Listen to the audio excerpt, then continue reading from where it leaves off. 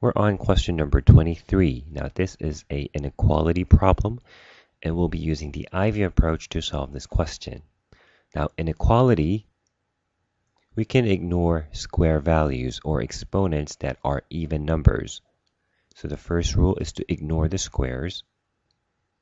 And the second rule is exponents that are odd numbers remain. So if the exponent is an odd number, the number or the value remains.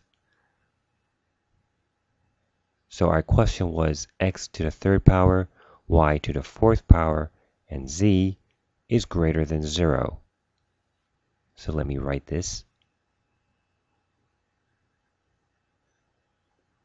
Now using those two rules above, we can ignore the square values.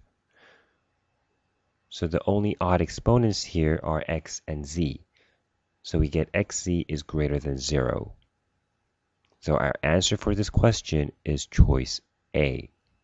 So remember how we solved the inequality problems using the Ivy approach.